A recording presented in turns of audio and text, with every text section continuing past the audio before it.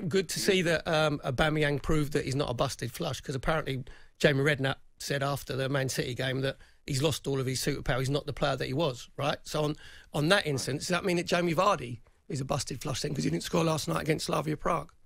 I think the big worry for Arsenal... Jamie said that after they played against Manchester City. No one gets a kick against Man City at the moment.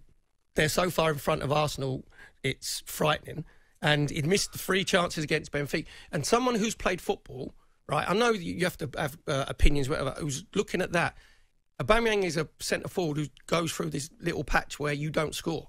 That's it. Those 2 goals that he scored last night, especially the first one, was typical Aubameyang. And he will still get you 20, 25 goals. He'll end up with probably 22, 23 goals this season. So to say that he was finished, I think was like a bit of a silly thing to say.